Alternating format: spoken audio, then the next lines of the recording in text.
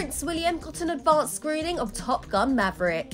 The royal, who is married to Catherine, Duchess of Sussex, and has Prince George, Princess Charlotte and Prince Louis with her, had been rumoured to have seen the upcoming aviation movie before the premiere, and now star Tom Cruise has confirmed it.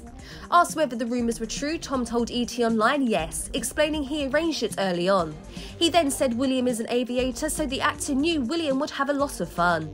The Mission Impossible star is returning to the role of US Navy pilot Patrick Maverick Marshall almost 40 years after the first film was released, and explained that having the royals at the London premiere was very special, but he hopes that the movie lives up to the expectations for fans after such a long wait.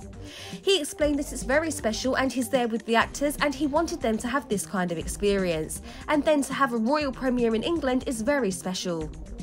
He continued to say that when he was a little kid, he wanted to make movies, he wanted to fly, he wanted to travel the world and meet people, stating that he was always curious, like what's that person like, and he wanted to sit down and talk to them, he wanted to live in their world and he would dream of that. Tom added that if you look at his films, it is that. It is a sense of adventure, the sense of travel, and insisted that his whole life it's been a pursuit of adventure, an interest in people and philosophy and film and art. And he has been constantly pushing himself, and that's why he wasn't just going to make this movie, and it's been 36 years. People have been asking for this, he did not want to disappoint them.